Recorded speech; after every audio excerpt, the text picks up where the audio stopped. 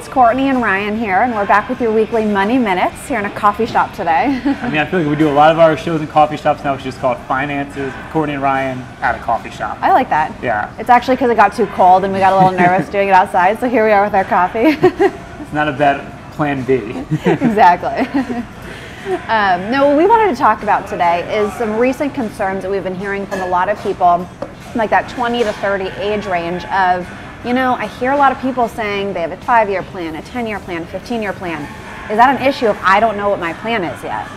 Yeah, exactly right. I think it's very intimidating to think, well, I don't know, I'm going to do 30 years out. I don't even have a now plan. Yeah. And you were talking about someone you met with like last week. Deal, right? Young woman has some money to invest, and she had a lot of those same issues. Exactly. And what was interesting is she's one of a couple siblings, and her sibling followed that more traditional path, so to speak, where they went to college and then they went to grad school and then they got married and they had kids and they bought a house and all the things that we kind of typically think of as the traditional way of doing things. Yeah, But she said, you know, that's just not who I am. I moved to New York. I'm trying to be an entrepreneur. I'm really not trying to do that traditional step. So what's my plan?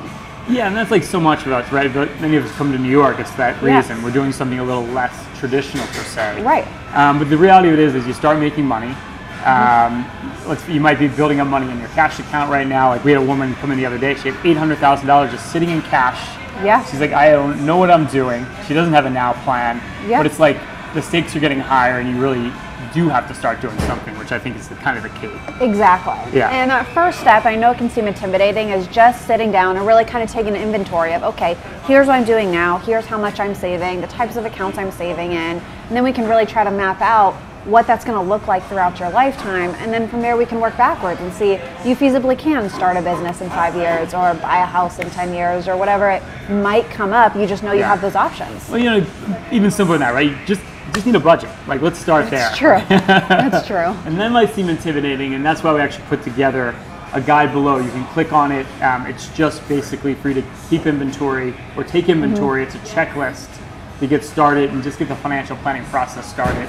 So it's a lot less intimidating. I mean, if you start with that budget, really a lot of stuff can just transpire from there. And we're seeing that with a lot of people coming in now, like that woman had no idea what she was doing, but just sitting down and starting to map out, like, what is she spending, what is she saving right now? Exactly. And doing that younger is so important. And definitely click below. You guys can get access to the budget worksheet we put together. It's really simple, not as intimidating as it sounds. It's a great place to start.